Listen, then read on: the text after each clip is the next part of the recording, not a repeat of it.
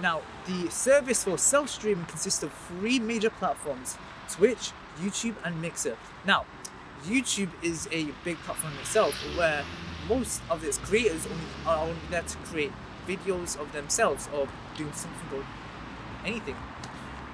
But their side service will be streaming, and with their algorithm, most streamers won't get notices as much as creators in itself making their own videos. Now, this is why most streamers then move on to Twitch and thrive more as they migrate from YouTube towards Twitch.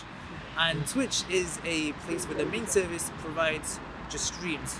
So as soon as you go into their page, it's just full of streams. You won't see any videos or any side services. It's just for streams. Mixer. Now, Mixer is sort of on the same line with Twitch as their main demographic is streamers, but Mixer is becoming big in the streamer industry as they sign contracts from already big streamers to specifically only stream on their platform. And now smaller streamers are following in their steps to move from their current stream platform to Mixer. Now, streaming like this used to be considered a hobby, awesome to do when you were bored, but now low-end streamers can actually make some good dosh off of this. Now, what streamers do is they earn money from donations and subscriptions they get from their followers. Now, this questionably will be at least some, or not a lot of money, but some low-end streamers do keep afloat from this, and those low-end streamers inherit from a hobby towards an actual job. High-end streamers also make a living off this, with famous names such as Ninja and Shroud. Now, they make big dosh out of this job, and because they're big, they get seen by big advertisements and sponsorships, all you can say influencers.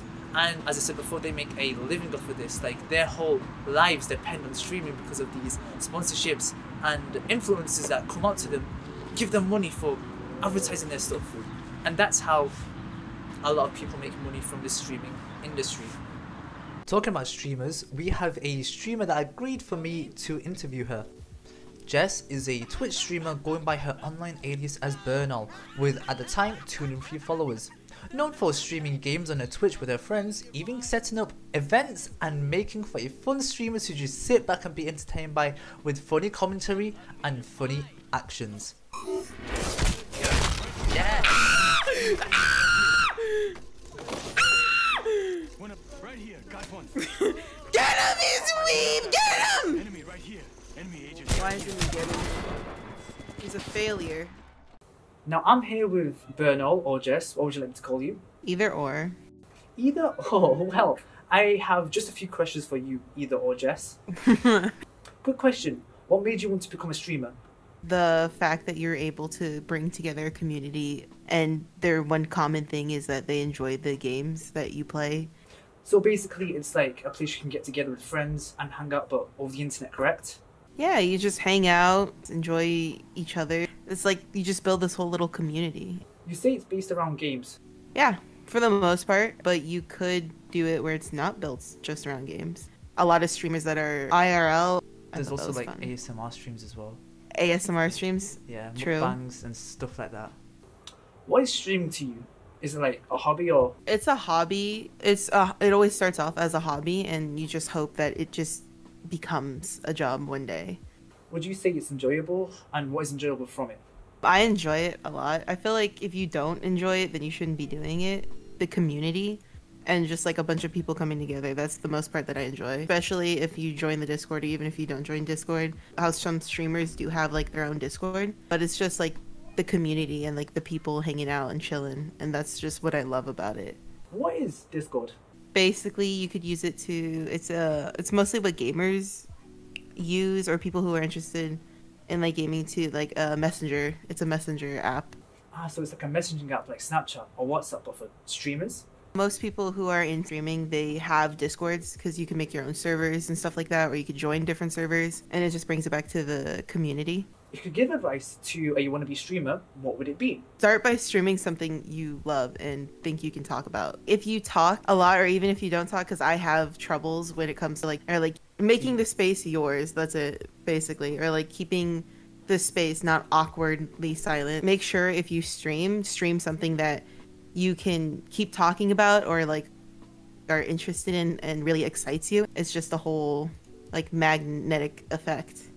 You're gonna attract what you put out. So you're like a magnet. That's crazy. So, that's nice. What would you say are the negatives to streaming? I guess there's always like toxicity. Even more so when you stream, you're putting yourself out there. So I guess the only negatives is just toxicity. So toxic people and people out there trying to make your day worse. That's mostly what I can think about.